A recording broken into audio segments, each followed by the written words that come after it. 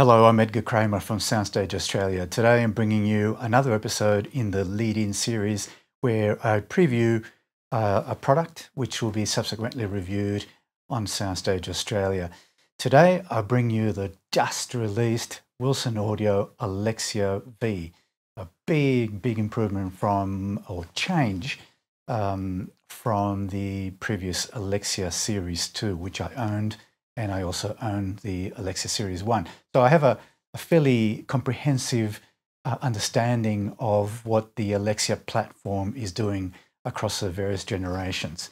I start talking to you about the drivers, which the tweeter, for example, has been changed to the new convergent synergy carbon tweeter, which is the tweeter that was first introduced in the Alex V. And this has, among other improvements, has a 3D printed carbon fiber rear chamber, which Wilson prints in-house. And the next very important driver technology is in the Alexia V is the new Quadramag Alnico magnet-driven motor that is in the new mid-range driver, which was introduced for the XVX. And that, I'll talk about sound quality a little bit later on, but Alnico drivers traditionally have been associated, for whatever reasons, with very sweet, tonally rich, easy sound, but at the same time being able to have some very strong dynamic capabilities. I'll talk about that in a minute. The 8-inch 200mm and 250mm 10-inch drivers for the bass are basically the same, or they seem to be the same as in the Series 2 Alexia. Of course, with the introduction of the new drivers, the crossover had to be redesigned and obviously has been improved. One notable thing about the crossover design is that for the first time on the Alexia platform, there's the introduction of the Audio CapX capacitors, which are built in-house. So that's sort of more or less about the drivers and the crossover. The enclosure of the Wilson Alexia V has also been improved, and now it features V materials or V material on the top panel of the woofer and the top panel of the mid-range driver.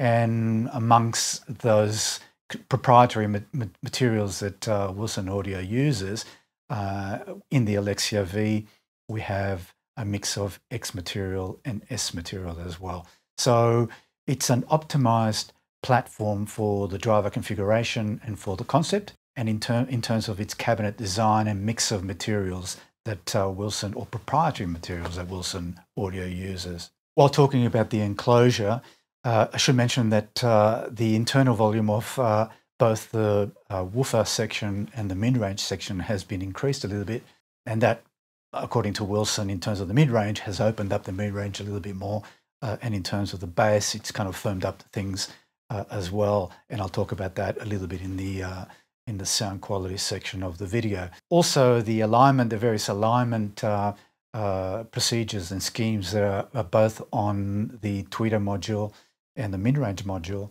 in relation to the woofer module, that all has been refined. So there's extra increments and more precision involved in the alignment process.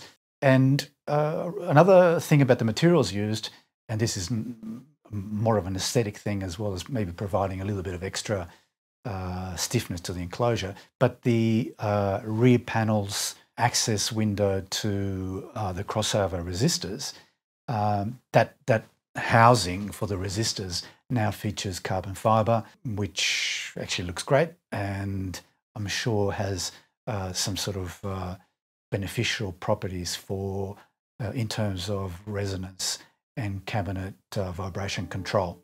Nice touch on top of the woofer module is a built-in bubble level, which makes it a lot easier to level the speaker, and without having to use your own but it's just an added touch which makes it a little bit easier in terms of turning the spikes and so on, and getting a proper level on the woofer.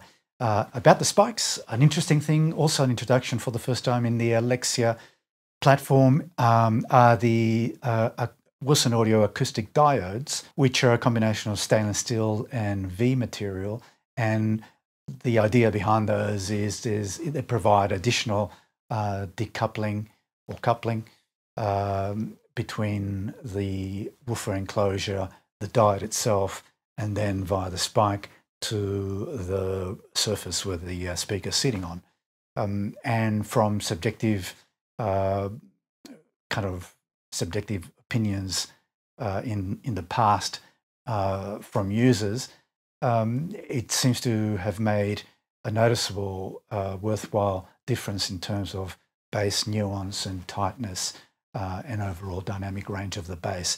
I haven't done an A/B other than to comparing the previous Alexia Series 2 to the current Alexia V in an overall context. And I'll talk about the bass because that's one of the biggest differences between Series 2 and Series V. As far as specifications, there have been some minor changes between Alexia Series 2 and Alexia V. The Alexia V goes a little deeper, 19 Hertz to 33 kilohertz, plus or minus 3 dB. It's just very marginally easier to drive. I think the minimum impedance point is about 2.59 ohms as opposed to 2.5, I think, ohms in the previous series. And that's around about the 84, 85 Hertz mark.